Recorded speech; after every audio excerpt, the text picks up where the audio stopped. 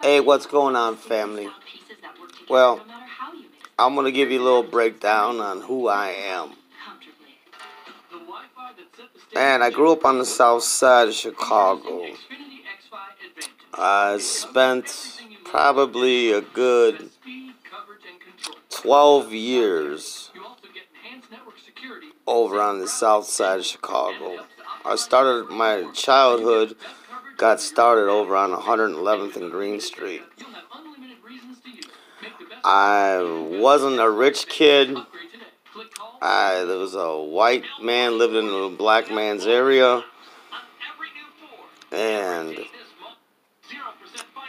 I got along with a lot of people. So you might hear me reference the word nigger a lot, but that's not what I mean when I say that word. I mean my nigga, my buddy, my friend, whatever. There's a different way you say it. You know, there's a pronunciation difference when you say these type of words. So you must always make sure you say it correctly. So, I think when I was like 11 or 12, we done moved up to the southeast side of Chicago. And after that, I was up there till about 18. I had went to high school up there. I had a job, and then my parents wanted to move. Well, I wasn't ready to move yet. Actually, they were moving when I was about 16, and I didn't want to move. I ended up staying on the southeast side of Chicago for about 2 years. I was still trying to finish school, and there's a lot of things I was trying to do. I was still working. I was still having fun with my friends. I was preparing myself for life. So, it come down to it, I got homesick. I ain't gonna lie. I don't have no brothers. I don't have no sisters. And I missed my mom. So, anyway, my job wanted to transfer me over to the northwest side where my parents were at. So, I think God kind of like intervened in there, because I was trying to find a way to tell my mom that I wanted to come home. And I think God found a way for me to do that.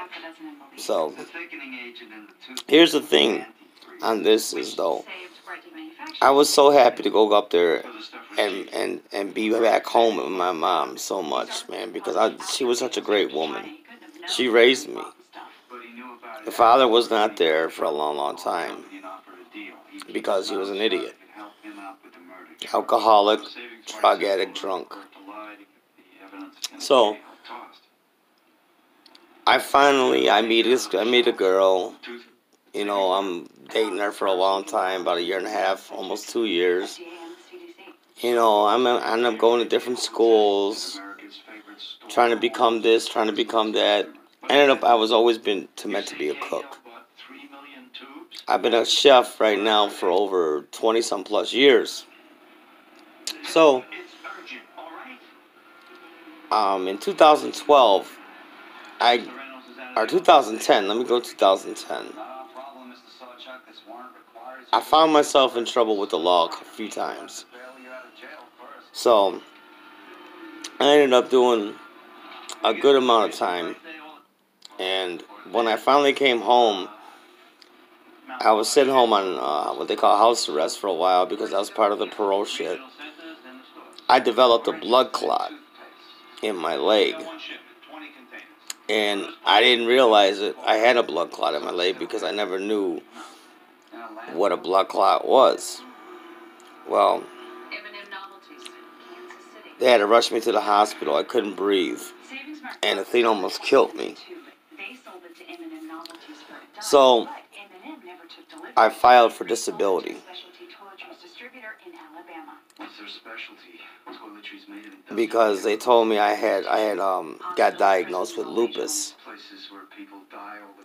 So, and I was going to be pretty much end up having a lot of things that were going to end up being wrong with me. And because lupus is It's a disease that destroys your organs, takes you out completely. There's no cure, no doctor, and nobody knows how you contract this. They just don't know. It just magically appears one day, like poof, there you are. So, I am meant to suffer right now in tremendous pain. I've been suffering since, like, I would say age maybe 25. But I wasn't diagnosed in 2010. So, I get a lawyer, I get my SSI. So, now I've been on SSI for 8 years. 7 years now. 7 years, sorry. Not 8. Almost 8, but 7. Do you know anything about this? I hate it. I wish I could go back to work. You told me the company destroyed that. But now I have developed lupus. I also developed fibromyalgia. I developed diabetes too. And I also had just got recently diagnosed with peripheral vascular disease. I had an ultrasound done on my arteries because I was complaining about my feet and legs being numb. Doctor never, he just said my arteries are blocked. Now when I went to the hospital, they, what they did is they did a ultrasound and a CT scan and found out that I had peripheral vascular disease. So now I suffer so much. I have so many different pain meds I have to take. And here's the kicker, right? After them blood clots started hitting my lungs and stuff like that, I had one hit me 2013. And that one nearly killed me too. So they decided 2014 to put a filter in me. Now, this filter has not worked from day one. I have been hit 4 more different times with blood clots. 2016, 2017, and twice in 2018.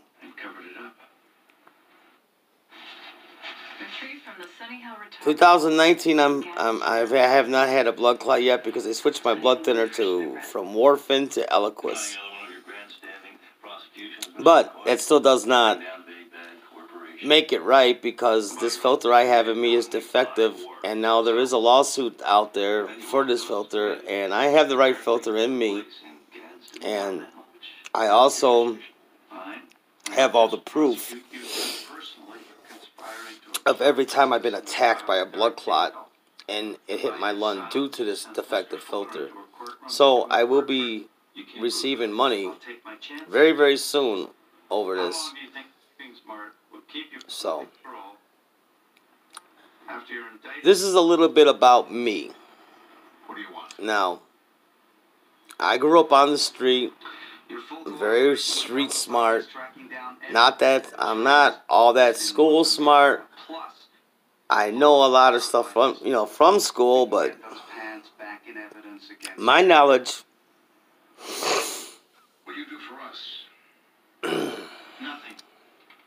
I'm in a lot of pain right now.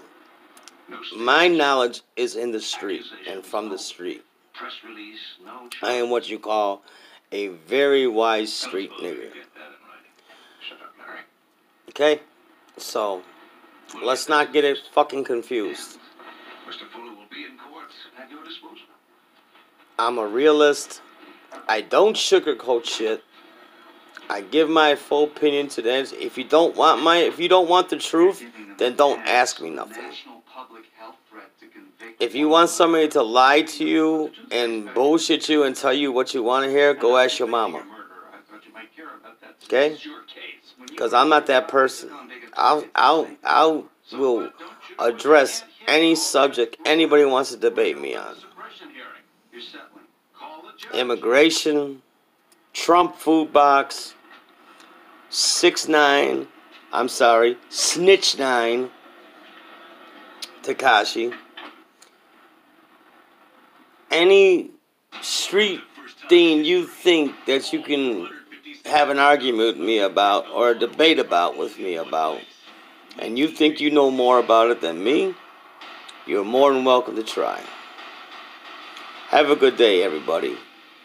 Leave a description in the comments, hit the like button, and subscribe to the channel if you like it. Have a good day, family.